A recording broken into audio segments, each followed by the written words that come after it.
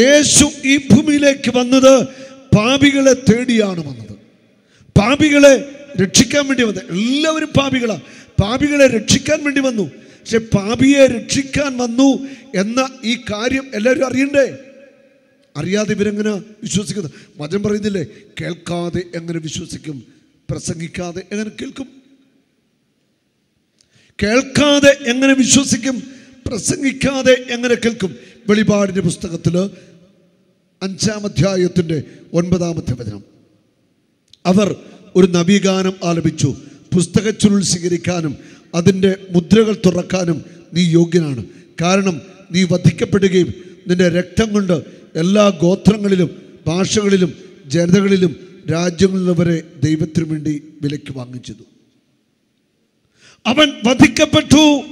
അവൻ തൻ്റെ രക്തം കൊടുത്തുകൊണ്ട് എല്ലാ ഗോത്രങ്ങളിലും എല്ലാ ഭാഷകളിലും എല്ലാ ജനതകളിലും വരെ അവൻ ദൈവത്തിനു വേണ്ടി വിലയ്ക്ക് വാങ്ങി. യേശു തൻ്റെ രക്തം കൊടുത്തുകൊണ്ട് എല്ലാവരെയും വിലയ്ക്ക് വാങ്ങി. മാനവരാശിയെ മുഴുവൻ, സകല മനുഷ്യരെയും യേശു തൻ്റെ രക്തം കൊടുത്ത് വിലയ്ക്ക് വാങ്ങിയതാ. അതെല്ലാവരും അറിയിക്കണം. എല്ലാ രാജ്യങ്ങളിലും എല്ലാ ഗോത്രങ്ങളിലും എല്ലാ ഭാഷകളിലും എല്ലാ ജനതകളിലുള്ളവരെ അവൻ തൻ്റെ രക്തം കൊടുത്തുകൊണ്ട് വിലയ്ക്ക് വാങ്ങിയെന്ന വചനം പറയുന്നു. ഹല്ലേലൂയ. അപ്പോൾ എല്ലാവരെയും യേശു തൻ്റെ രക്തം കൊടുത്ത് വിലയ്ക്ക് വാങ്ങി. പക്ഷെ ആ യേശുവിനെ സ്വന്തം രക്ഷകനായിട്ട് ആര് സ്വീകരിക്കുന്നോ ആ നിമിഷം മുതൽ ആ വ്യക്തി ദൈവമകൻ്റെ മകളുടെ പദവിയിലേക്ക് ഉയരുകയാണ്. കൈയിടിച്ച് കർത്താവിനെ സ്തുതിക്കാം. യേശുവേ ആരാധന, ആരാധന. കരമൊന്ന് ഉയർത്തിയടിക്കാമോ? ഉണർവോടെ കരമടിച്ച് ഹല്ലേലൂയ, ഹല്ലേലൂയ, ഹല്ലേലൂയ. യേശുവേ ആരാധന, ആരാധന, ആരാധന. Hallelujah, hallelujah, hallelujah. യേശുവേ ആരാധന. 1 പത്രോസ് 2-ാം അധ്യായത്തിൻ്റെ 9-ാമത്തെ വചനം. നിങ്ങൾ തെരഞ്ഞെടുക്കപ്പെട്ട വംശവും രാജകീയ പുരോഹിതഗണവും വിശുദ്ധ ജനതയും ദൈവത്തിൻ്റെ സ്വന്തം ജനവുമാണ്. അതിനാൽ അന്ധകാരത്തിൽ നിന്ന് തൻ്റെ അത്ഭുതകരമായ പ്രകാശത്തിലേക്ക് നിങ്ങളെ വിളിച്ചവൻ്റെ നന്മകൾ പ്രകീർത്തിക്കണം. ഇവിടെ പറയുകയാണ് പത്രോസ് അപ്പോസ്തലൻ, നിങ്ങൾ തെരഞ്ഞെടുക്കപ്പെട്ട ജനമാണ്. You are A chosen people. തെരഞ്ഞെടുക്കപ്പെട്ട ജനമാണ് നിങ്ങൾ. നിങ്ങൾ ഓരോരുത്തരും തെരഞ്ഞെടുക്കപ്പെട്ടവർ. ദൈവം നിങ്ങളെ തെരഞ്ഞെടുത്തതാണ്. യേശു രക്തം കൊണ്ട് നിങ്ങളെ മുദ്രയിട്ടിരിക്കുക. നിങ്ങളെ യേശു വിലയ്ക്ക് വാങ്ങിയതാ. Hallelujah, hallelujah, hallelujah. നിങ്ങൾ തെരഞ്ഞെടുക്കപ്പെട്ട ജനമാണ്, രാജകീയ പുരോഹിതഗണം, റോയൽ പ്രീസ്റ്റ്. രാജകീയ പുരോഹിതഗണം. ക്രിസ്തു പുരോഹിതനാണ്. അതുപോലെ തന്നെ സ്വയം ബലിവസ്തുവായിട്ട് മാറി കുരിശിൽ. പുരോഹിതനായ ക്രിസ്തു സ്വയം കുരിശിൽ ബലിവസ്തുവായിട്ട് മാറുക. ആ ബലിവസ്തുവും ബലിയർപ്പകനും ഒരുപോലെ ആയിക്കൊണ്ട് ക്രിസ്തു മഹാപുരോഹിതനായിട്ട് മാറി. Hallelujah, hallelujah. നിങ്ങൾ രാജകീയ പുരോഹിതഗണമാണ്. ക്രിസ്തുവിൻ്റെ പൗരോഹിത്യത്തിൽ നമ്മൾ പങ്കുകാരാവുകയാണ്. മാമോദീസായിലൂടെ ക്രിസ്തുവിൻ്റെ ശരീരത്തിൻ്റെ ഭാഗമായപ്പോൾ നമ്മൾ അവൻ്റെ പൗരോഹിത്യത്തിന് പങ്കുകാരായിട്ട് മാറുകയാണ്. വൈദികർക്ക് അവർക്ക് പൗരോഹിത്യ ശുശ്രൂഷ ചെയ്യുന്നു. നമ്മൾ അവിടെ ശുശ്രൂഷ പങ്കുചേരുക. ശുശ്രൂഷ പൗരോഹിത്യം വൈദികർക്ക് ദൈവം കൊടുത്തിരിക്കുക. പക്ഷേ ക്രിസ്തുവിൻ്റെ പൗരോഹിത്യത്തിൽ എനിക്ക് നിങ്ങൾക്കും പങ്കുണ്ട്. നമ്മളൊക്കെ പുരോഹിതന്മാർ തന്നെയാണ്. Hallelujah, hallelujah.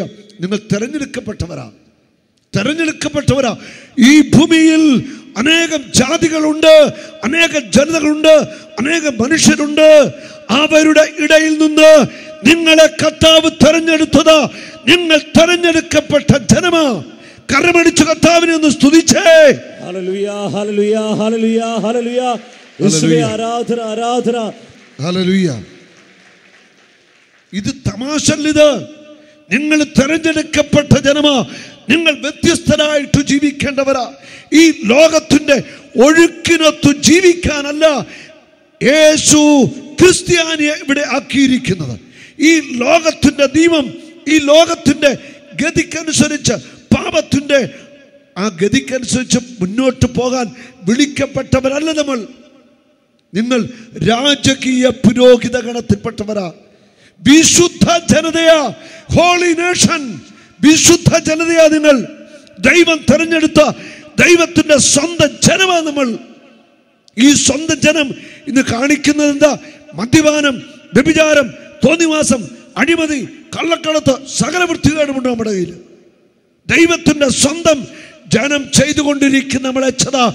അതുകൊണ്ടാ ദൈവത്തിന്റെ ജനത്തിന് തിരിച്ചടി. അതുകൊണ്ടാ ദൈവത്തിന്റെ ജനം ഇന്ന് തകർന്നു വീഴുന്നത്.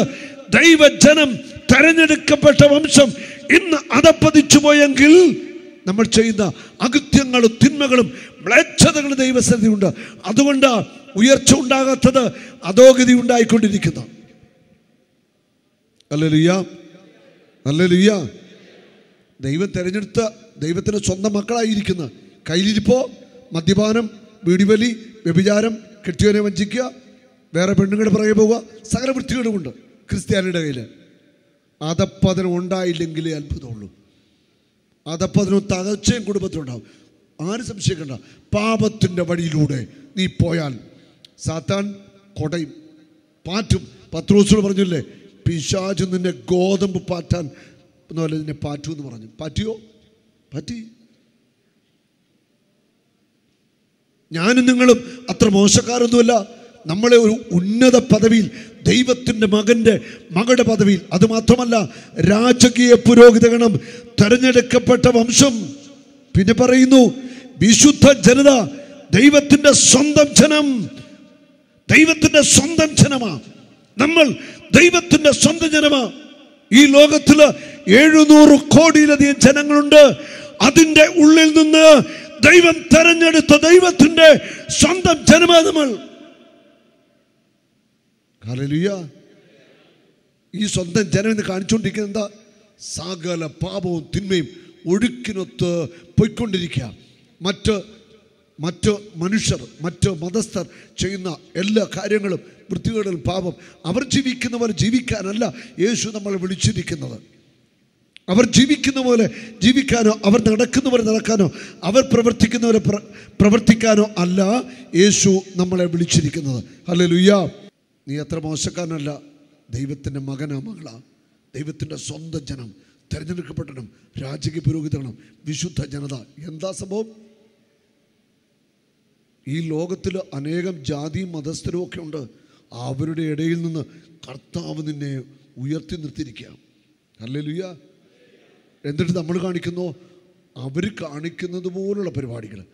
ചിലർ അവരുടെ ആചാരങ്ങളും അവരുടെ അനുഷ്ഠാനങ്ങളും ജീവിക്കുന്ന ക്രിസ്ത്യാനികൾ, മന്ത്രവാദവും കൂടൂത്രവും സകല പരിപാടിക്കും പോകുന്നവർ ഒക്കെയുണ്ട്. ക്രിസ്ത്യാനികൾ അങ്ങനെയൊക്കെ ഉണ്ട് കേട്ടോ. നമ്മളാരാ? നമ്മൾ ദൈവത്തിൻ്റെ സ്വന്തം ജനമാണ്, ദൈവത്തിൻ്റെ സ്വന്തം പ്രിയപ്പെട്ടവരാ നമ്മൾ. ഹല്ലേലൂയ.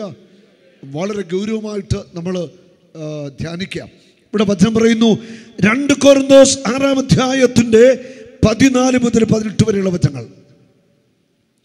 നിങ്ങൾ അവിശ്വാസികളുമായിട്ട് കൂട്ടുചേരരുത്.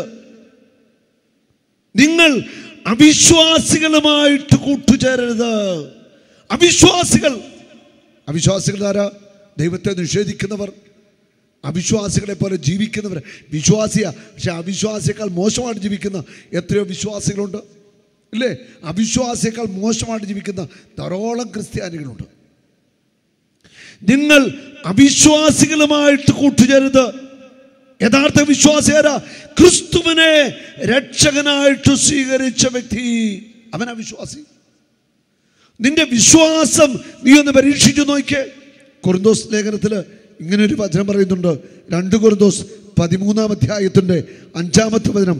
നിങ്ങൾ നിങ്ങളുടെ വിശ്വാസത്തിൽ നിലനിൽക്കുന്നുണ്ടോ എന്ന് പരിശോധിക്കുവിൻ. നിങ്ങളെ തന്നെ പരീക്ഷിച്ചറിവിൻ. യേശു ക്രിസ്തു നിങ്ങളിലുണ്ട് എന്ന് നിങ്ങൾക്ക് ബോധ്യമായിട്ടില്ലേ? നിങ്ങൾ നിങ്ങളുടെ വിശ്വാസത്തിൽ ഉറച്ചു നിൽക്കുന്നുണ്ടോ? നിങ്ങൾ നിങ്ങളെ തന്നെ ഒന്ന് പരീക്ഷിച്ചറിഞ്ഞേ. നിങ്ങളുടെ ഉള്ളിൽ ക്രിസ്തു വസിക്കുന്നുണ്ട്, ഇത് നിങ്ങൾക്ക് ബോധ്യമായിട്ടില്ലേ? ക്രിസ്തു നിങ്ങളുടെ ഉള്ളിൽ വസിക്കുന്നു, ഇത് നിങ്ങൾക്ക് ബോധ്യമായിട്ടില്ലേ? ഹല്ലേലൂയ. ക്രിസ്തു നിങ്ങളുടെ ഉള്ളിൽ വസിക്കുന്നു. നിങ്ങളുടെ വിശ്വാസം നിങ്ങളിത് പരിശോധിച്ച് നോക്ക്. യേശു നിങ്ങളുടെ ഉള്ളിൽ വസിക്കുന്നുണ്ട് എന്നുള്ള കാര്യം നിങ്ങൾക്ക് ഇതുവരെ മനസ്സിലായിട്ടില്ലേ? ഹല്ലേലൂയ. നീ വസിക്കുമെൻ ഹൃദയം, നിൻഹിതത്തിൻ ദൈവരാജ്യം നീ പണിയുമെൻ ഭവനം നിൻ സ്നേഹത്തിൻ സ്വർഗരാജ്യം അങ്ങു വാസമായിടുമ്പോൾ നിറവാകും കുറവുകൾ അങ്ങു വാസമായിടുമ്പോൾ